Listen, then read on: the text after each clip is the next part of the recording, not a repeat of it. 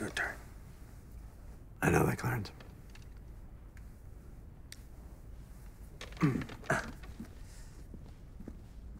Life on Earth was not very good to Maureen Fleming's father. He was a drunk, he couldn't hold a job, he had sordid affairs, he died in part from a sexually transmitted disease. There was no salvation or happy ending to be found on Earth for Nathan Fleming, which could only make Maureen that much more desperate to think that there must be another, better world waiting for her father somewhere.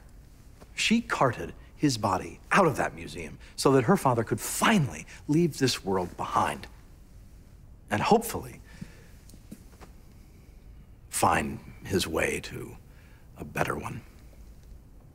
Certainly, the 12 of you can understand that.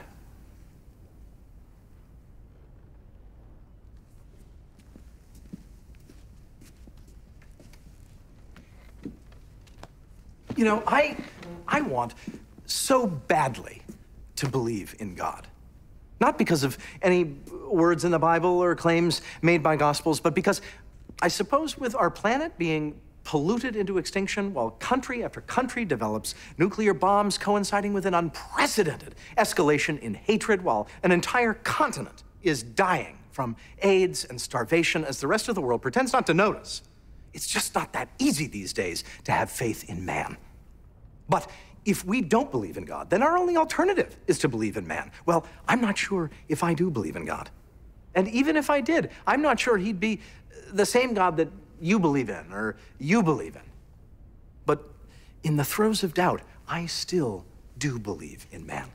I believe in man's innate sense of humanity, his potential for compassion, reason, righteousness in his heart. Today, now, I appeal to you in the hope that you will understand that when my client took her father's body so that she may bury him, so that he may rest in peace and perhaps find some salvation, she did so acting on her humanity, on the righteousness in her heart.